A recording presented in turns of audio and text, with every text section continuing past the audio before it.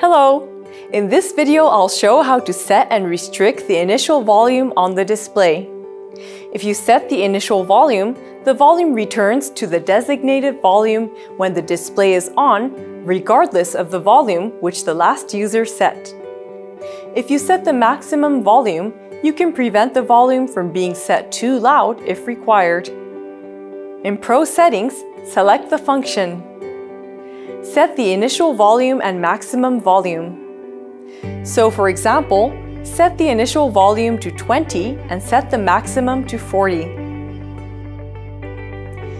You will see that under this condition, even if I try to turn the volume to maximum, it will not work. Here we have seen how to set the initial and maximum volume. Please visit our Knowledge Center for technical information on BRAVIA 4K professional displays.